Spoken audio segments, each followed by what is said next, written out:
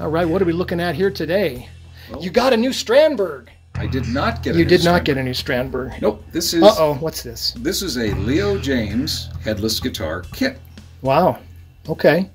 So what are you saying? You can make a $3,000 Strandberg out of a kit? Yeah, for a $160 kit. Yeah. Or something approaching it anyway. Yep. Appearance-wise, anyway. If you do a good job finishing. Yeah. Appearance-wise, it's. Our discerning viewers might notice that there's a vague similarity between the Leo Jaymz body and the Strandberg body. Now, this is mahogany, 3-piece mahogany body.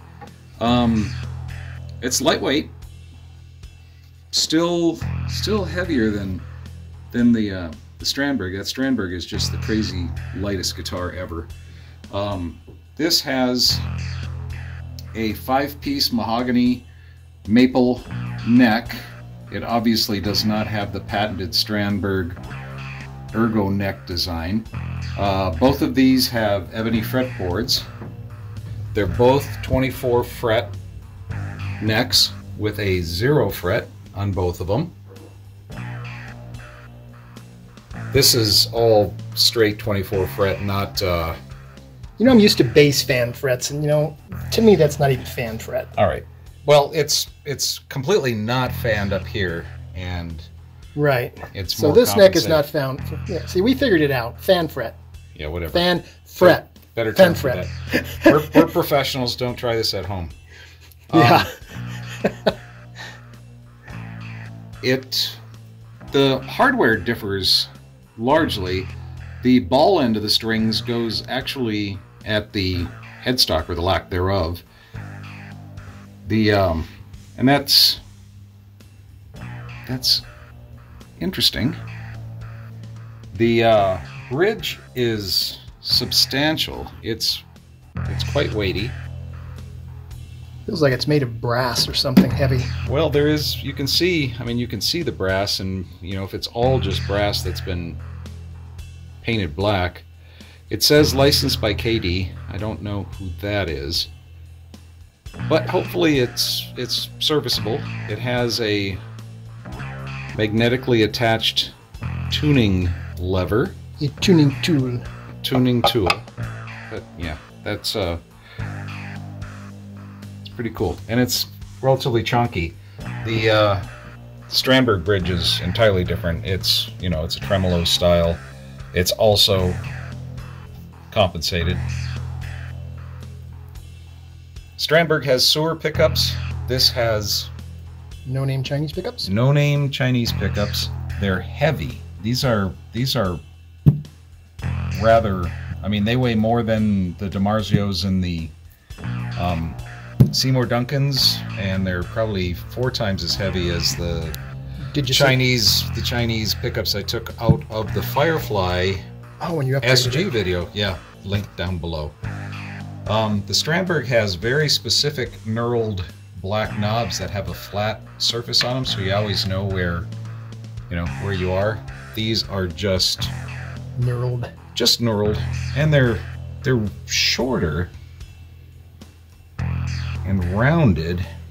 These are kind of flat on top. These might be more ergonomic when I run into them with my knuckles, because I'm a terrible thrashy guitar player. All of the pickups and associated hardware is no solder. It's already been plug and play. Plug and play. Now these are cheap dime pots. Not a fan of that. The pickup selector, it feels good and it's positive. It looks cheap, you know, because it probably is, but it does seem doable. I'm probably going to be replacing these pots. These are not 4-wire pickups, so replacing them with push-pulls is questionable. Well, I'm gonna put it all together and get it going with the hardware that it comes with, see what it's like before I start talking about all this upgradery bullshit. It did come with copper foil, so you can get some noise reduction in your cavities, some grounding. That's pretty cool. A set of no-name strings, which I'm not going to touch. throwaway cable with the prerequisite Truss Allen rod. wrenches and stuff. Yeah. And then you've Threaded got your fasteners. numbered hardware. Did it come with instructions? No, it didn't. Uh-oh. Actually, it didn't come with, there wasn't even a single piece of paper. Good thing you're a guitar player so you can figure this out, because if a drummer tried to build this without instructions, it would be a disaster. Well, theoretically it should have came with a piece of paper with a QR code, and then you look at the QR code and get the instructions. But yeah, this didn't even come with the QR code, so this is kind of cool. It'll be fun. It'll be fun. It'll be fun. There's going to be sanding and finishing work. Obviously, that needs to be done. This just might be a bright lemon yellow guitar that I think would look cool. The black, the very, very dark ebony fretboard and a lemon yellow body. It's pretty 80s. Mellow yellow. Absolutely. But it will be quite interesting to see how a sub $200 kit with countless hours of blood, sweat, and tears into it is going to compare to a 2000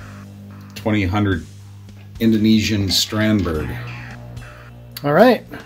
Well, we'll be back with Dana when he gets all this going. Yep. And show you some videos during the process so you can see what agonizing things he goes through. So, It's fascinating. Yeah. It'll be fun. Until next time.